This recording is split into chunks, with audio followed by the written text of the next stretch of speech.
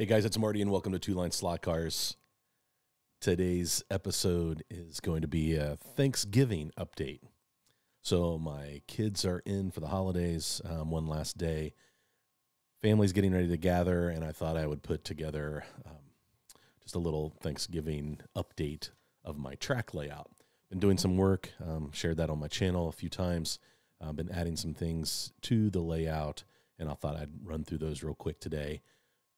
But it's Thanksgiving, and I just wanted to say I'm thankful for this new community that I find myself in here with all of you who enjoy the slot car hobby. So to you, happy Thanksgiving. Hope you take a moment and enjoy your family today. And my heart goes out to those who have lost loved ones, and maybe it's your first Thanksgiving without them this year. We're dealing with that with my wife's dad. So this is our first Thanksgiving without Jerry. And yeah, today might be a tough day. So for those of you who are struggling with loss, or maybe you don't have any family, or maybe you have lost some people in your life that you don't get to share this holiday with here in the United States. It's Thanksgiving Day. So my heart goes out to you, and know that you are not alone. Even though you may feel alone, there are others out there who care about you, and just hang in there. But hopefully you get some turkey and all the fixins and everything that comes along with Thanksgiving. I am not a pumpkin pie guy, so I'm not excited about pumpkin pie, but I will eat some turkey. And my mother-in-law makes amazing ham loaf. That's one of the things that I look forward to. So yeah, so let's jump in real quick. Don't want to make this a long video. Looking forward to getting back to the live streams on Tuesdays. Missed this week because my kids were in town, and I just wanted to focus on them, just enjoy what little time we had. We were hoping to have a family race night, and it didn't get a chance to happen, but we did gather with my dad's side of the family, and we had a little bit of racing that went on. It was a lot of fun, and I have a feeling that my nephews will all want to be on the slot car track today. So maybe I'll take some footage of that and share that in a later video. But happy Thanksgiving. I appreciate all of you for tuning in and supporting my channel. I am very, very close to 1,000 subscribers, which just blows my mind. I can't thank you enough. I'm trying to come up with maybe a giveaway for once I hit 1,000 subscribers. So if you are a slot car company and have some cool things, let me know. I would love to buy something from you. And no, I don't know. Maybe I'll give away a car. Maybe I've talked so much about the check lane. Maybe I'll give away a Carrera check lane. I don't know. So I'll come up with something, but we'll celebrate together 1,000 subscribers if I make it there. So let's jump in. So I've been doing some work on the layout, and I want to share a few things. Let's see if I can make this work. Pit lane walkthrough.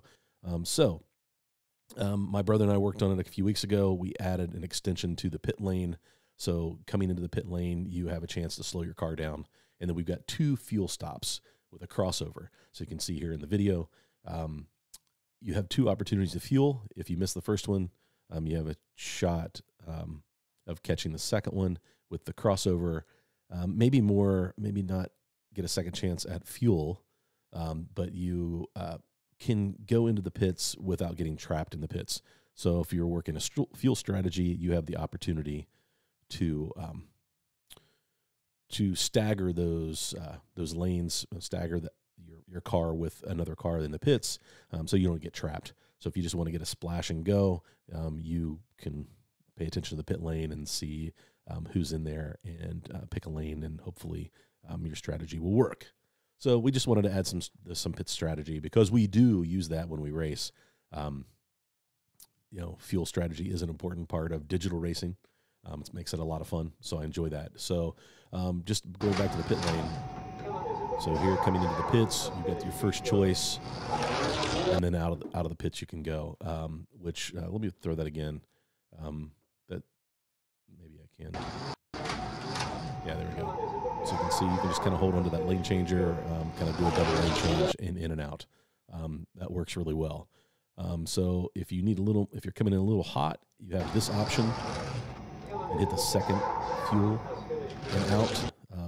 Again, I'll run that again. Very handy. We'll see how it works out. We haven't done a lot of racing with this new pit lane layout, but I think it's going to be fun as we get into what this track and what this layout provides on a race night. So we did some extension. So right now I'm at about 115 feet, I think, total. A little over 30 meters, 33 meters for those of you across the pond. But we extended this inner turn. So it's a left-hander. It's made up of some 230 turns, a couple 415 turns to exit. And that's kind of a fun turn. But I extended that. You can see I extended 4 straights. And then you can see the lane changer that we added. So we did add a handful of lane changers, a double lane changer out here on this side, you can see, and then a lane changer here that's just a left to right or right to left, just to give you some more options. We find that this little straight does have, traffic backs up there, you get behind a slow car, and your next option isn't until this straightaway over here, so to the left. So, and then we did, we extended this outer curve. So I built 4 feet extension onto my table, and you can kind of see in the carpet how that works. And then I added these baskets at all the driver stations so that you can lay your controller. We've dropped a few controllers, which have had to have them repaired. So I'm trying to prevent future problems there. And the other thing is my brother likes to be on this far side of the track to drive with his wireless. And so so there's the screen, but he's kind of standing over here. So I added an additional screen so that he can see where the standings, and then there's that double lane changer going into the big right-hand sweeper to the front stretch. And then that right to left single changer so that you can get on the outside of that curve if you want.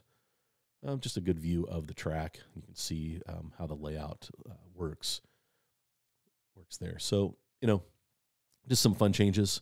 Just extended, made the track a little longer, made some straights a little longer just so that we can open up those cars, have a little fun. Yes, we do still run magnets, especially with the family today, just to cut down on some of the marshalling.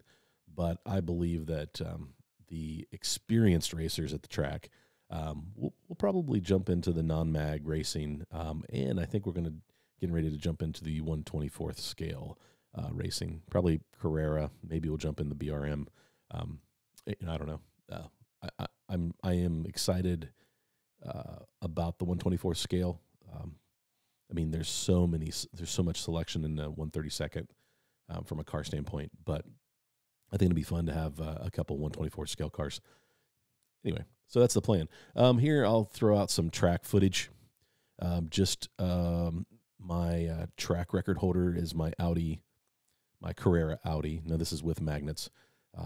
It owns the track record at 7.325 on a 115-foot track.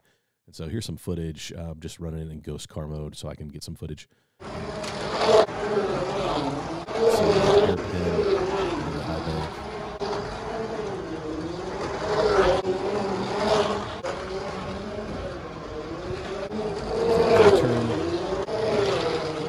Extension really allows you to really gain some speed and a big sweeper coming into the front straight.